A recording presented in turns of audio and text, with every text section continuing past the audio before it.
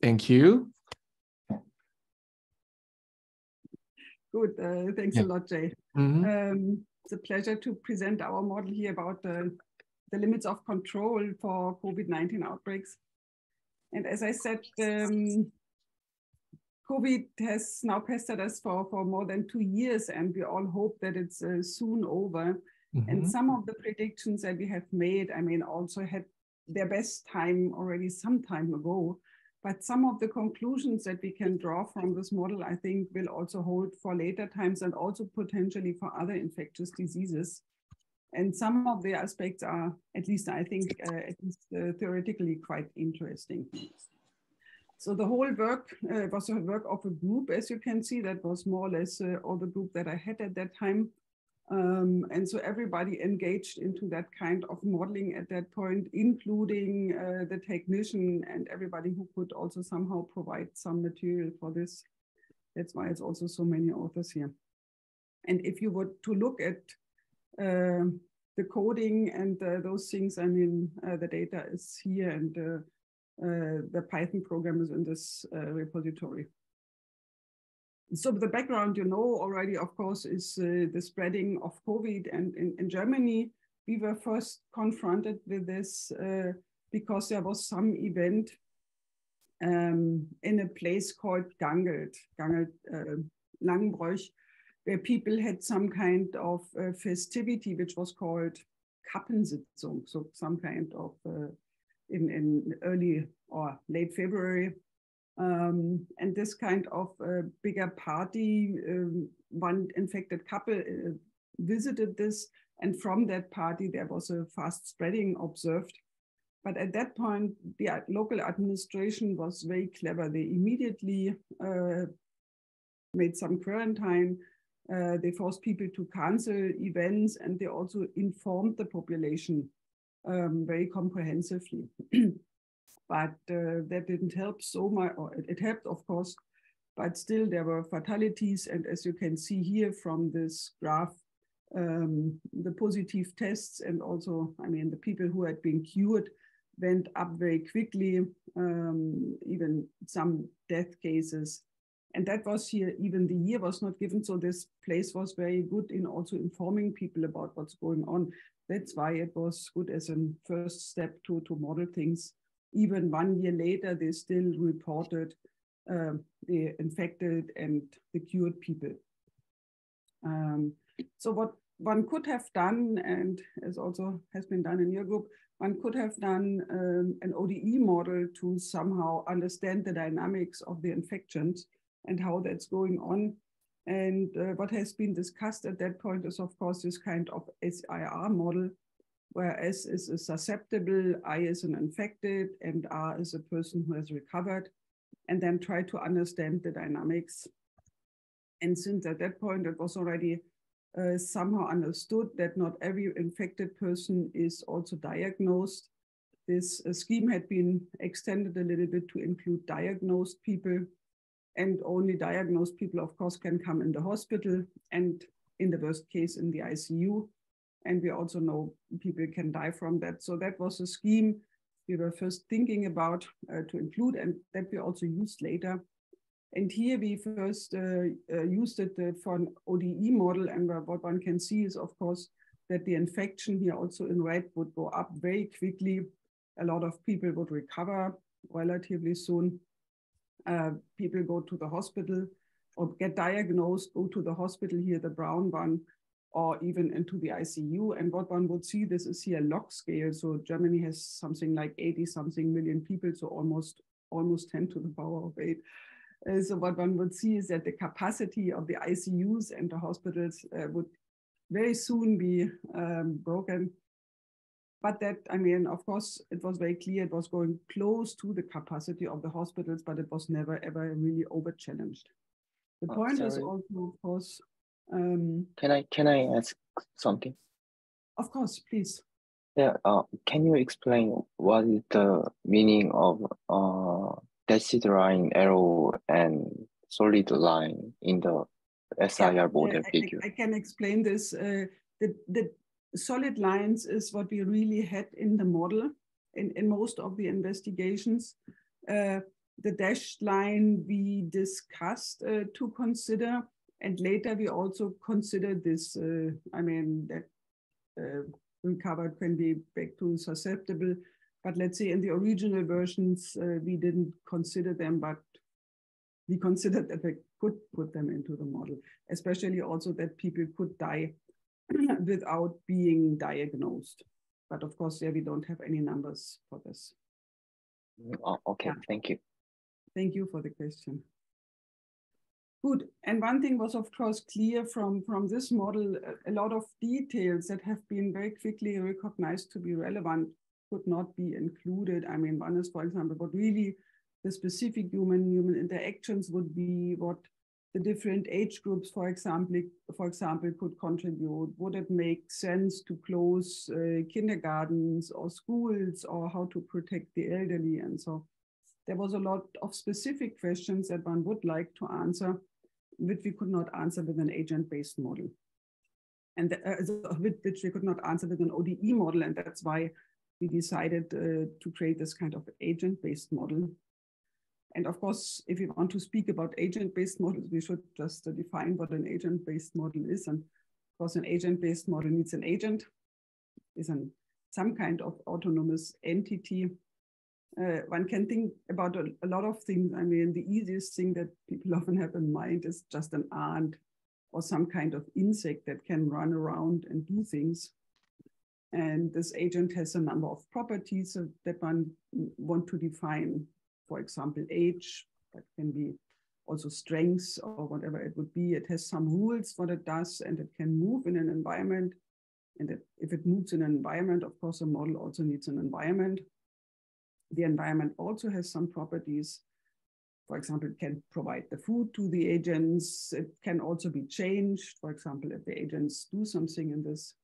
And then, of course, last not least, this agent can interact with other agents. And it can be agents of the same type, or it can also be agent of different types.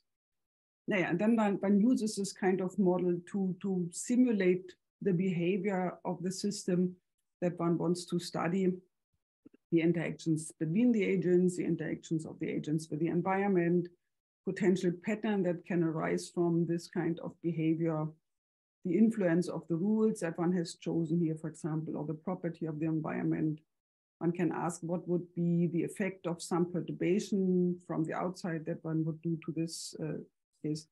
And then, of course, a bit above of that, one might also ask, is there something more that one can see that one cannot immediately, let's say, deduce from the agent itself? So some collective behavior in that system, or emergence, or some properties that are not explainable just from one agent alone. And here in our model, of course, given the problem that we have, the agents, of course, represent human individuals in these processes that we have in the infection. Good, so what's now our model that has been called GERDA as an abbreviation? And the first thing is because we wanted to, let's say, be as close as possible to the reality. We looked into the demographics in Germany and looked into the data from the census, just to know not only what the age distribution and the distribution of sexes would be in Germany, but also how do people live actually. So do they live as a family with kids? Do they live just as couples, grandma with a child, single partner, singles, or let's say mixed versions of how people live together? And we made a statistics out of that, and then, of course, sampled from this distribution that we have. And that gives, of course, age distributions here from 0 to 90. And it gives also distributions of households. So single people, 2 people living in a household, or households with 3 to 6 people. And as you see, here's already some comparison between what we have put in from the census and something that then comes out of the simulation, which in this case is almost the same, not perfect, but I mean, roughly it's a sampling. Okay, and then, which is certainly special compared to other models that we have seen, we gave the agents routines. So we said, I mean, everybody has to do something during the day. So in the night, the people are mostly at home, which is here the green part. Then workers have to go during the day here, as is hours in the day from midnight to next midnight. Workers have to go to their workplace. In the afternoon, they might go to some public place like a shop or whatever, restaurant. Healthcare workers have to go to the hospital. Students, of course, go to school. Also pensioners move somewhere and meet other people. And if people, of course, can move, we also need an area where they can move, so the environment in which they live. And that is here in this case, in this place that we have, Gangelt, really the map of Gangelt. We have taken these maps from the sources called OpenStreetMap. So it's really also open, one can use the data. It's also a community effort where people annotate their local areas. And then we have taken exactly that map and looked where is different houses, where is different workplaces, where is shopping centers, and how can people get to each other? I mean, meet normally, I mean, neighbors would meet more often, or people would go more frequently to the shopping center next to their house instead of somewhere else. And that we also use in the model. So when people then move between different places here, the agents, of course, they can go there in a pace of, of every hour, they can change the location, given their daily routines. And then they can meet in these different locations. And if somebody is infected, then this person has some certain probability to infect the other ones. Good, and this is so-called the input. And then, of course, we need one more thing. If it's about, up to now, it was just people meeting and having contacts. And now we also want to get the transmission or the state changes with respect to the disease. We take the same scheme as before, and then we have now tried to define the probabilities of transition from one state to the other one per hour. So in every hour, people can meet in different locations, and in every hour, they have a chance to change their state with a certain probability to the next potential state. And that we calculated, and I show you the data on the next slide. The idea is, of course, if you are in one state, for example, if you are infected like here, then you would have a probability that is more or less, let's say, taken from a Gauss distribution roughly, to go from infected to infected and diagnosed. So here's some kind of mean and some Gauss distribution, which is of course truncated here. Going to recovered is also a probability like this light gray one here, also with some mean here, and then it ends at about 50 days. And the same if you are already diagnosed, you have a probability to go to the hospital. This gray, light gray or medium gray, you have a probability to be recovered, this light gray, and the probability to die here, indicated by the darker gray version. Probability per hour. And we have taken this is unfortunately all in German, because it's from the Robert Koch Institute, and they gave daily reports about all the data that they had, and we used their data then to calculate for the different age groups or the cumulative probabilities to go from infected to diagnosed, from infected to recovered, from diagnosed to hospital, and so on per age group here. And this was the mean day here after 4 days, for example, for this distribution, and the maximum day that they could have. So that's the input. This is data that we have, let's say, assumed as given because it came from these reports. At the end in our model, we have just 2 parameters left that one can tune to play around and, let's say, investigate the behavior, the dynamics of the model. That is the so-called interactivity. So how likely it is that I interact with one of the partners whom I meet in one of the location. And of course, this interactivity can change when people behave differently. For example, wear mask or distance themselves. And then we have the infectivity. That means how likely it is if 2 people interact that they can transmit the virus. And of course, the probability of the transmission of the infection in total is then this product of the two of them. And this is parameters that we, of course, systematically also investigated what the impact would be. Let's look first of all to the interactivity between agents. So as I said already, the agents follow their schedule, they visit the different locations. At each location, they can interact with somebody. And then if they interact, they can also with another probability transmit the infection. And so the probability of interaction is given by the size or the number of people who are, or the individuals who are at the location. So we have our parameter mu divided by n-1, because interacting with yourself is not interesting. And of course, this can be, of course, this probability cannot be larger than 1. That's why there's some rules here. And it can, of course, also be that you cannot realize all these probabilities. Yeah. So for example, if there's an interactivity of 2 and there's only one other person in the room, yeah, then you cannot choose. The probability distribution or the frequency distribution that we then obtain when we now simulate the model with this looks a little bit, let's say, unusual. If we would have, let's say, a normal agent-based model or an agent-based model where we would not insist on people being in their locations and having their schedules, then of course what you would expect as a distribution is something like a bell-shaped, essentially Gauss distribution more or less, where the mean is typically around mu equal, in this case, equal to 2. What we get here is, first of all, that the mean is a little bit lower. This is because not all of the interactions can be realized. And we also get these different peaks.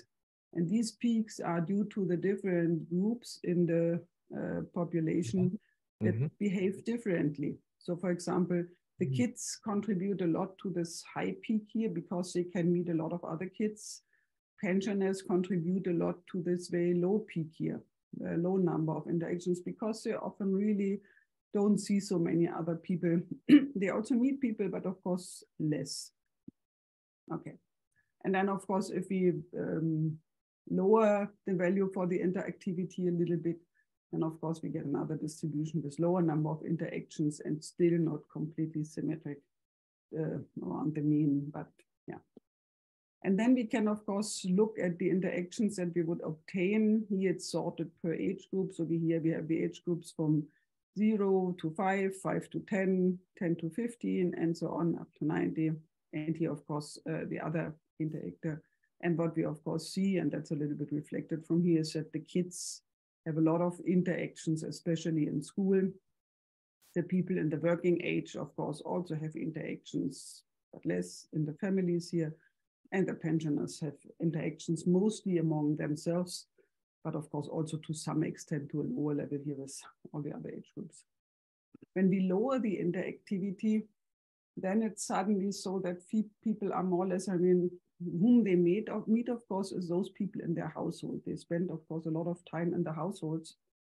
And that's why we suddenly see that we have much more interactions here between people of same age or people where they have the ages of the kids or the parents. Yeah, so parents and their kids meets a lot in one household and in the household itself. So this, no.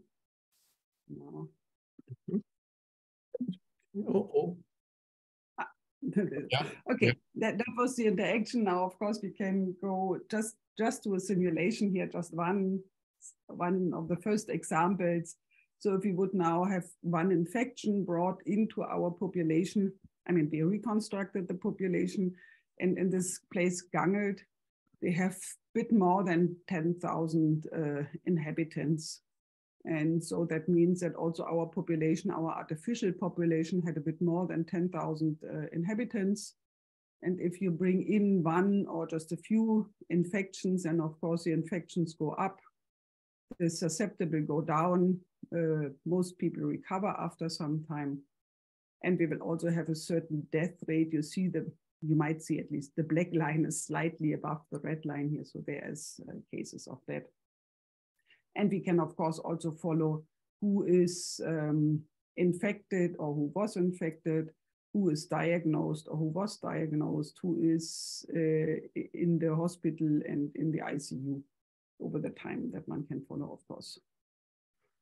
And here we now see this whole infection process projected really on the place of Gange, just to see. I mean, here you see it's bit the center of the city. Here's some other centers, and in between, it's a little bit lower density where people live. Here you see, I mean, for the hours, how the infection density changes. And this rhythm that you see is essentially the days, so that people during working days come together at places where people work, yeah, factories, shops, and so on. And then in the night, of course, they go back to the small local places where they have all the houses.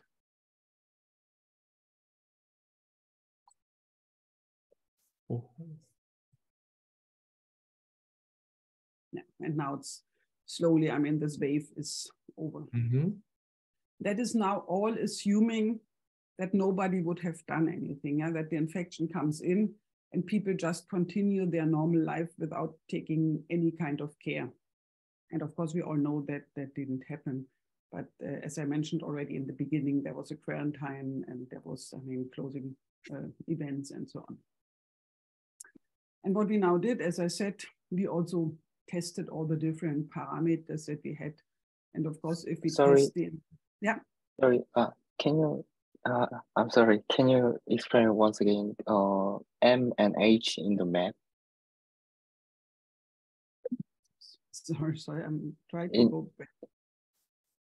Yeah. In this map? Yeah, in this map, yeah, M and H, there are some many. M is a mark. M is a mark because that specific community, they don't have an own mark. That's why we have put an artificial mark into the map, and H is a hospital. Okay, I see.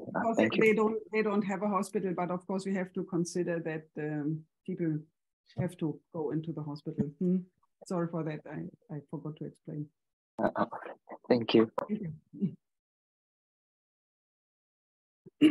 Good, as I said, we try to test the different parameters, and we see for the infectivity, of course, that was the baseline infectivity that we have used, where we now simulate or made always 100 simulations or precisely 96 simulations just to see, because it is a stochastic model. I mean, everything is how they move and how they meet is stochastic. So, but when we see, okay, in this baseline scenario, the curves are relatively sharp. If we decrease the infectivity, we see at some point, I mean, first of all, the peak of the infection is getting lower. And at some point, it also gets a little bit smeared out. Yeah. So then, of course, low numbers, it's getting less sharp, the whole distribution. And as it says here, all simulations are based on the same initialization of the word. Of course, we can always choose the population that we have. We could choose this again and again, and we also did this very often, but we can also take the same population, artificial population, and then do a lot of simulations with the same artificial population to be able to compare them. So if we would reduce the infectivity, of course, we could slow down the spreading and also have lower infection numbers, of course.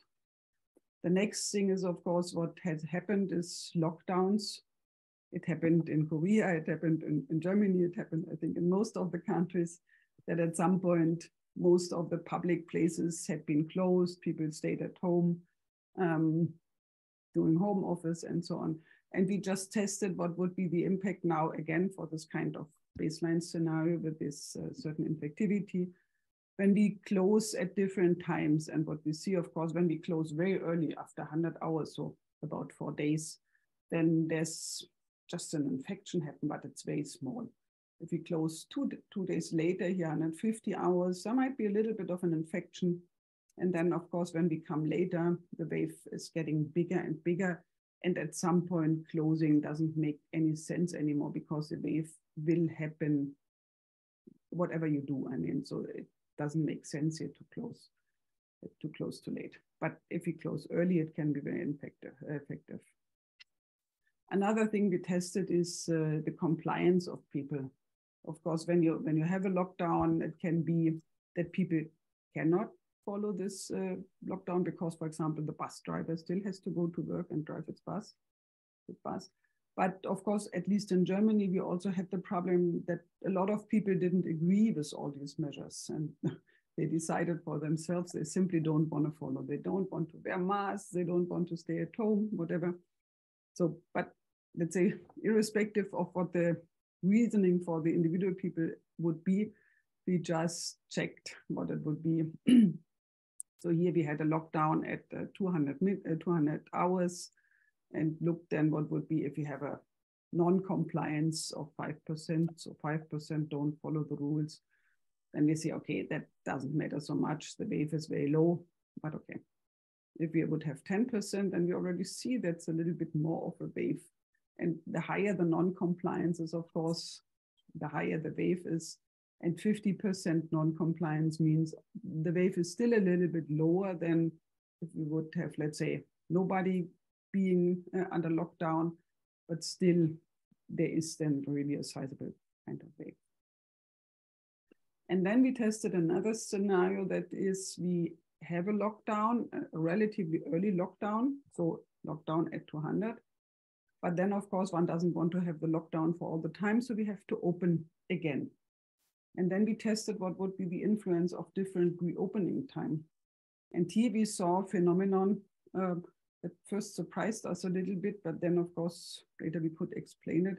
And we see, okay, here, yeah, we open very early, so that means the lockdown didn't have any effect. We opened it later, see the wave is a little bit lower, and then at some point we see there's two different behaviors happening. Yeah? We have a first wave, and then suddenly we have a second wave, but less clear, and then we see still infected people down here.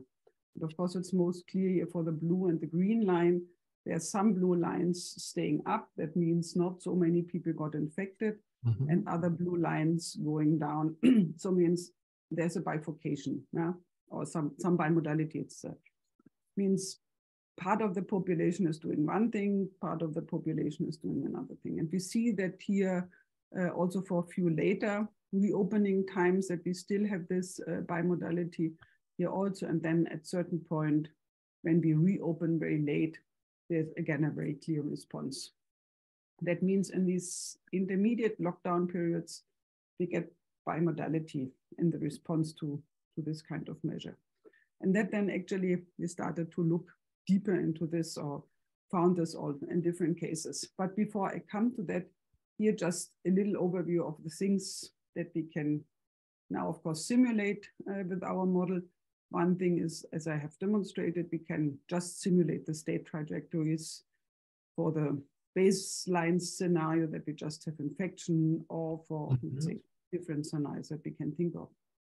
Another thing that I have not yet mentioned is that we can also simulate how this so-called R value behaves.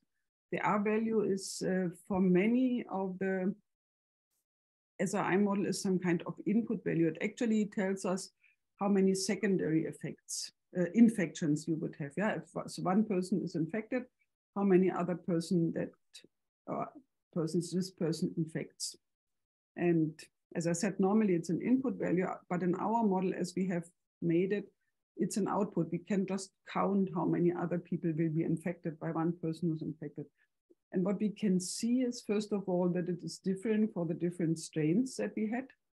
And what we also see is that it changes over time. So it's not just a constant, but of course it will change in the beginning. The first people can, of course, infect a lot. And then later, everybody else had been infected already, so you cannot infect so many other people anymore. I mentioned already the lockdown compliance. Here I put instead this attack rate. So what is a percentage of people who got infected? And as you see, it increases with non-compliance. Here's a pattern similar to what I've shown before with the interaction. So who's interacting with him? Here we now ask who is infecting whom. So who is the infector in the age group and who is the infected? And what we see here is, of course, also that there is a dominance of people in the same household infecting each other. and also between the parents and their children here in this upper two or lower line. Of course, there's also other, people infecting each other, but this is somehow a bit dominant. And of course, we can create now networks out of that, and I will come to that if time will still permit, that we can look at the networks and somehow also analyze them. And we can, of course, overlay this to the place and see what the infection density is. So the density is, of course, highest in this also area where you have the highest density of places, workplaces, and so on, and lower in the other places. But as I said, this shall also be about this uncertainty and the way how to control it. Mm-hmm. And what we can see, of course, is that we have limits of the control of the outbreaks. First of all, one limit is that we never have all the information. And that's probably now worse than before. Of course, now we have seen more, but at least in Germany, it's so that people don't get tested anymore. You often don't know when people infected, or even if they are sick, they don't need to be at home anymore. And of course, also the infectivity is a parameter that we can try to deduce from the data, but of course, it's not a given. But the other thing is, of course, and that's an uncertainty in the prediction of the effect of the vaccination or these non-pharmaceutical interventions that lie in the system itself. And one thing I had shown you already was this lockdown time or the reopening time. And that was here. Here we have again, let's say now summarized for a lot of simulation. When we have an early lockdown or a little bit later lockdown, then we have seen, okay, the total number of infections, if the lockdown is very early, is low. And then we have some kind of sigmoidal change, more or less. The later the lockdown starts, the more infected people we get. For the reopening time, it's a little bit different. Now, when we have a very early reopening time, we see that we have a lot of infected people, and that stays also like that. When we reopen late, then we see, okay, we are really effective here. But here in between is an area where we cannot predict what will happen. So it's clear what happens, and here it's clear what's happening, but in between it's unclear. You can have two different outcomes of the same measure. And that, of course, means it's also a problem for politicians, who have to say, when should I, let's say, change the lockdown? When should I reopen again? You cannot predict in that area. Mm-hmm. Okay, and one thing, but what one of course can do also with our model now, since we have in the model, we have workers, we have people in the hospital, we have people who are in public spaces, we have the kids in school. Of course, we could now link this also to some kind of economic model and just ask what would be the time of working hours that we have lost by doing a certain length of lockdown. Yeah, and one could also do other measures. We didn't go too much into that, but at least it would be a potential to do this with this kind of model.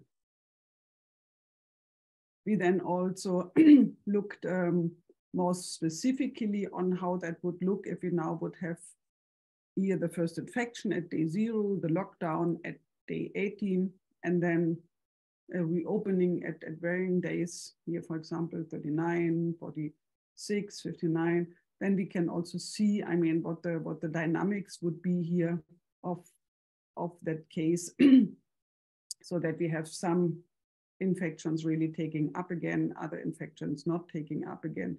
And then we also see this R value that we have, that we can even calculate different R values for these different cases that we had. So in one case, the R value would really go down from something like 4 down to close to 0 at least. And in other cases, the R value would take up. And that is even here. So if the reopening is still a little bit later, but of course it's becoming very noisy then at that point also.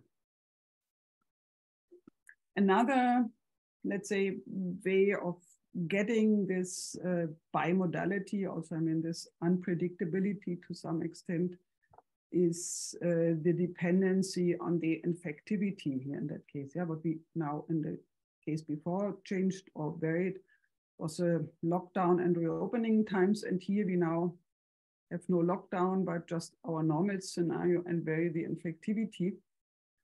And what we see is also when the where is the mouse here? When the infectivity is relatively low and we vary this between low and very low values, you see also when the infectivity is very low, then we would get a almost zero attack rate because it would immediately vanish. But then we also get into an area again, very high infectivity. Of course, we would always get high rates, attack rates. And in between again is an area where we cannot really decide and not precisely predict specifically what will happen. Yeah, there's a bit of a transition, but here sometimes you see, okay, sometimes we have zero attack rate and sometimes we have higher attack rate. The same holds for the same values of infectivity that they are zero value. So, I mean, in fact, an average number of second cases after first infections, we see here again is an area where it's unpredictable. So that means essentially it's also, I mean, we also play with low numbers, and that's specifically an effect of the fact that we have often low numbers, and of course low infectivity leads to low numbers, and then it's hard to predict what the outcome would be of some kind of measure.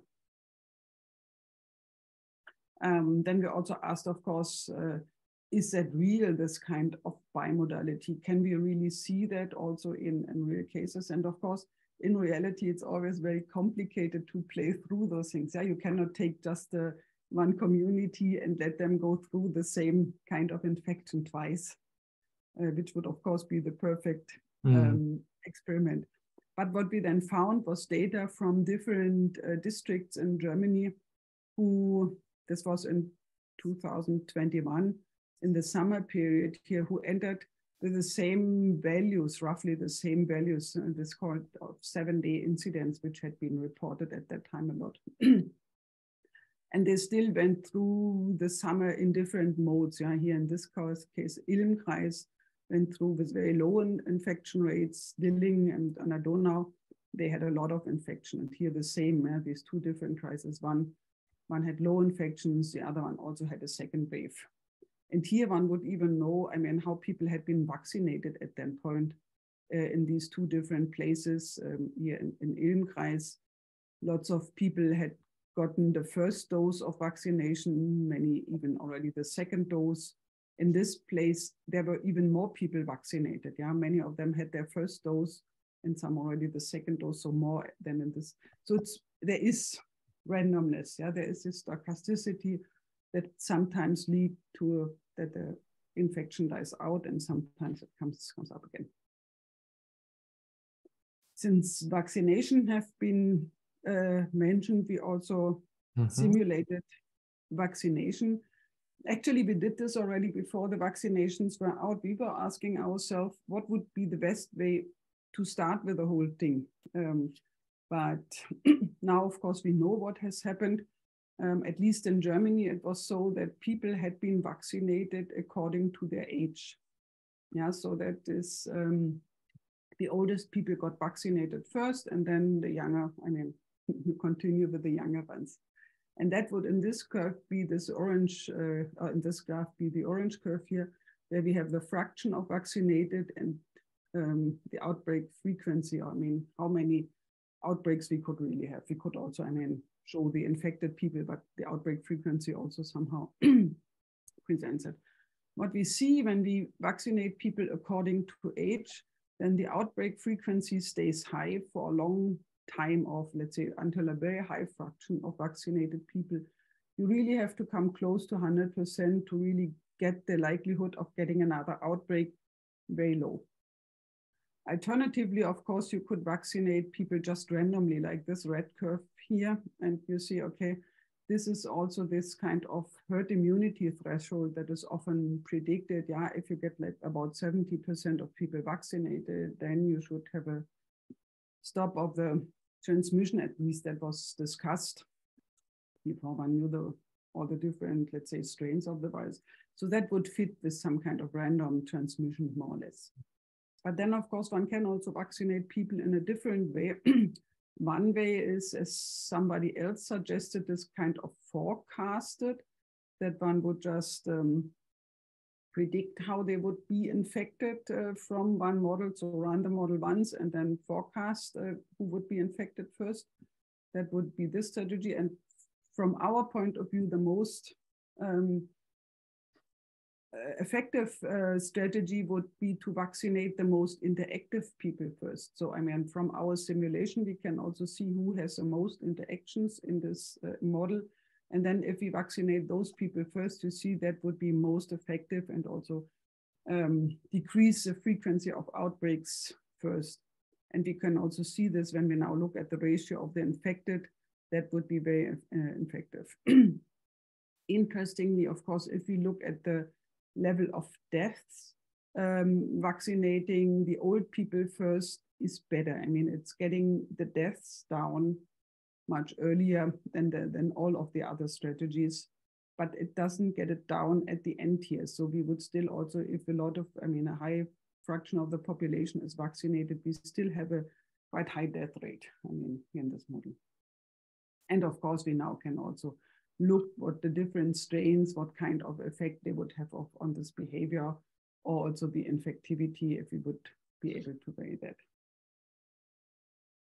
But that means also at least that neither the random strategy nor the strategy vaccinating according to age is really optimal. And I think this would now also hold for other diseases. It's not only restricted to go on. I also think here, I mean, other diseases that are transmittable via interactions, one should consider to vaccinate interactive people first.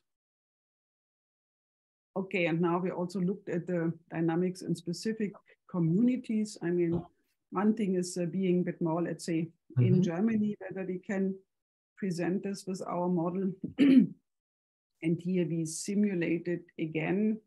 Now, I mean, we simulated more or less the district that we had, but compared this to data from Germany because that was also available. And what we see, we've started here in January 21 with the conditions that we had there, precisely the data from that point of from that date. Then we would see we would again run into this kind of bimodality that I mentioned already. So when we have like thousands of simulation, a number of simulations would show a next wave and maybe even a next wave, but also some number of simulations show that the infection would die out from that. So if we would have been lucky, there would have been no further waves in 2021, but there had been waves and they had been reported. I mean, here both for this specific district where Gangelt is, Heinsberg, and then also for whole Germany in red. We could then also calculate the reproduction numbers, these R numbers, and they fit quite nice also with this, let's say, the specific noise, and also in the different periods. Here they don't fit exactly what they can do. The assumptions that we have put in is just following what also happened, at least in Germany. We had these different waves at the beginning of still the more or less wild type of the strain. Then we had the alpha strain that had more infectivity, and then we had the delta strain even more.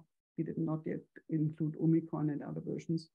And of course, we could also follow how many people had been vaccinated and also what the infectivity would be dependent on the ratio of the different strains prevalent in the population. And we also looked then, of course, if we can simulate this, we can also simulate what would have happened if nobody would have vaccinated. And of course, infection rates would have been much, much higher. And or what would happen if all the kind of non-pharmaceutical measures would have been lifted, would also be higher, but not as bad as no vaccination. So vaccination was obviously very important compared also to the other measures. And then we simulated a lot of other places also just to see is what we get yet now only dependent on the specific little location that we looked at, this place Gangelt here. We also did other places here in Germany, one in the UK, one in Sweden, and also one in Israel. And one thing is actually not shown here, also one in Mexico. And I will show that in a second. Here we have that. So the interesting thing, let's say, between Germany, and in comparison to both Israel and Tepoztlan, is actually that we have, let's say, different demographics in these different places, and also different structures, of course, of the cities. I mean, in Germany, we typically have a household size, oh, there's a dot missing, of 1.9. So just, let's say, 2. I mean, typically 2 people live in one household. As I mean, in Israel, it's 3.2. And in Mexico, it's 3.6, so larger household. And especially also typically, especially in Israel here, much more kids in these families. And they have a different distribution of the building types here, so much more schools in Israel, and also in Tepoztlan, it's different. And the consequences, of course, also that we see different pattern of spreading of the infection in these different places, which is here, I mean, shown as a simulation over time. You see here it's much more tense in this place on the Tepoztlan. And this was a picture I showed you already here for the German little place, Gangelt, where we, of course, see some focus of the infection transmission in the families and in the schools here. And in Israel, it's much stronger. So there's really, the school kids transmit the infection a lot.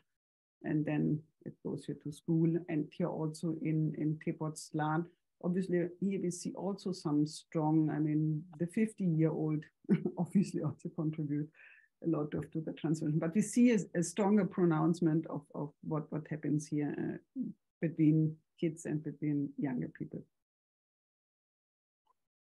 Good, and last not least, do I still have a few minutes or? Mm-hmm. Yeah. It's okay, please take your time.